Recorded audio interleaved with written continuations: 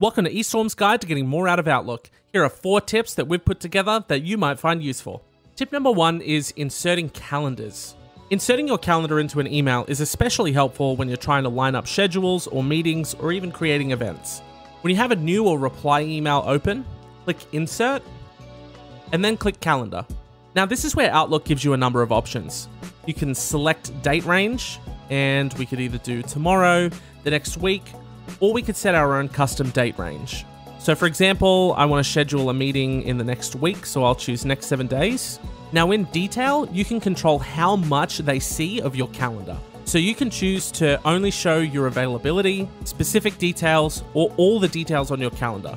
We'll choose availability and click OK. Now my available times have been inserted into the email, and if we scroll down, we can see a more detailed look and breakdown of when we're available. Creating calendar events with emails.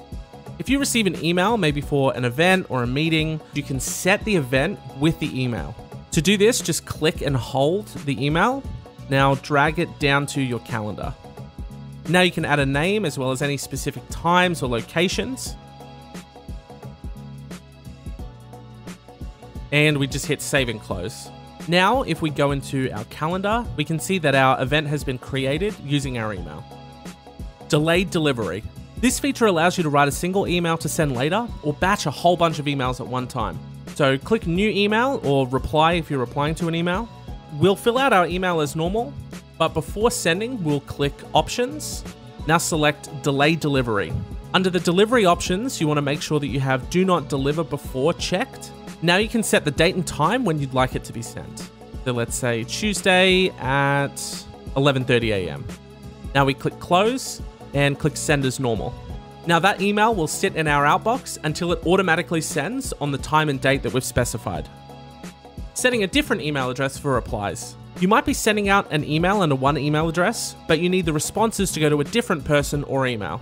Outlook makes this really simple. In your new email or your reply email, select options. Now click direct replies to. Under delivery options, you can specify which email address the reply emails come to. Once you change the have replies sent to email address, just click close and click send as normal. Now, if we open that email and click reply, you'll notice that the reply to email was changed to the one we specified. That's it for this episode. Thank you so much for watching. If you're looking for more tips and tricks, particularly around the Office 365 software, let me know which program you'd like to see more tech tips on, and we'll get them out to you. See you in the next video.